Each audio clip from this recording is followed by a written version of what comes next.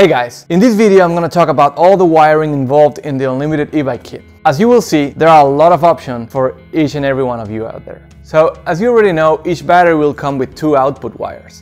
And in the most common case, a lot of people won't use the accessory wire, which is for options. So this one will come with a little cap, and you don't need to worry about this one if you're not using it. These two wires are completely custom designed by us and are made to be fully waterproof and very sturdy.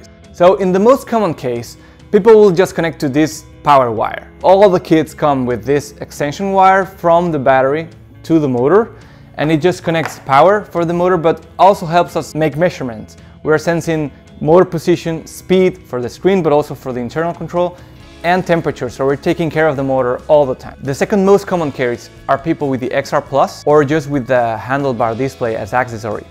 In those cases, you'll get the kit with this little wire harness here. It's very minimalistic, it doesn't show much. Here you have the option to connect the screen or the throttle, and it connects to the accessory wire here. And the same goes for the throttle. If you bought the throttle and just the throttle, you'll get the same harness so you can connect. Some of you bought what we call the accessory wire harness as an accessory. In that case, it is this bigger wire harness which has a lot more options. You can use here two brake sensors for either side. You can have a front light, you can have the throttle and a rear light. It has a lot more options. It is not as minimalistic, but it allows you to do a lot of stuff. We will post a separate update for this guide because it's a bit more complex.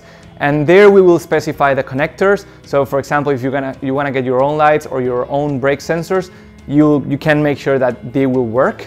And there we will specify everything. Stay tuned if you're interested in this one. And finally, some of you purchase what we call the extension wire. So for example, you're running the battery on a rear rack with a front motor, or you're running the battery on a rear rack and you have a screen or a throttle.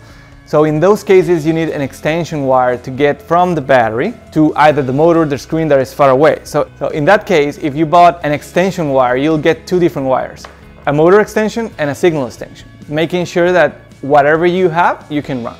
So as you can see, there are options for everyone. You can have a very minimalistic setup, or you can have a complex setup with brakes, lights and everything. So I hope you like it and stay tuned for more.